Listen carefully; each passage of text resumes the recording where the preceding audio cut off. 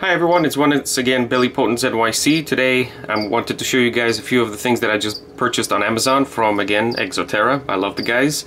The main thing that I am really excited about is the new Reptile UVB200 light.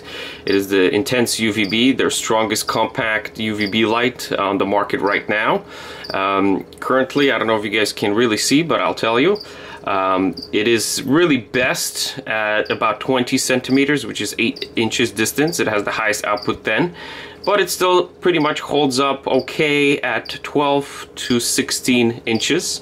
I'm not really worried about that because Rocky's tank is 18 inches deep, so that will work perfectly fine. Currently, I've been using the 10 UVB ReptiGlow ExoTerra light. This is the one that I'll be using for my crested geckos, and I supplement them also with the natural light 26 watt, which really does stimulate plant growth. I had wonderful results inside of my Jackson's Chameleon enclosure. The hibiscus plant that I bought in Home Depot has been growing exceptionally well. Even when I trim it and cut it up, it grows right back very beautifully. What I also have purchased them is the ExoTerra small compact top. From time to time I do like to refresh them, so in order for you guys to see how it looks like, this is again the crested gecko setup, but they're right now running the ReptiGlow 10 UVB in the back, and in the front I have 2 natural lights. So 3 lights running at the very moment. You see very nice light distribution. Guys are really relaxing right up here on the top right. So very nice light output. Again, crested geckos, they don't like too much heat, so the UVB one I do turn off from time to time, but I will leave them with the natural light. In order to see the action of the Reptile UVB200 UVB Intense, let's go up to the second floor where Rocky is enjoying himself.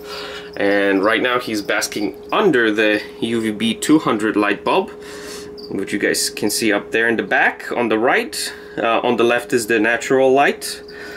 In the front I still kept 2 old natural lights.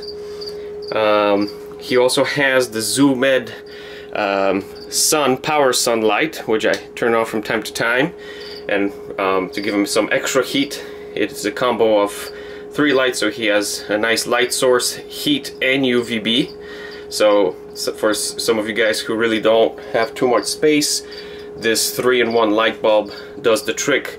I also purchased the new ExoTerra Sunray. Sadly, the ones that they sent to me was not working, and they sent me the 50-watt bulb, but in my next review that's what I'm going to try to show you guys and do a comparison between this Power Sun from ZooMed and this new ExoTerra Sunray.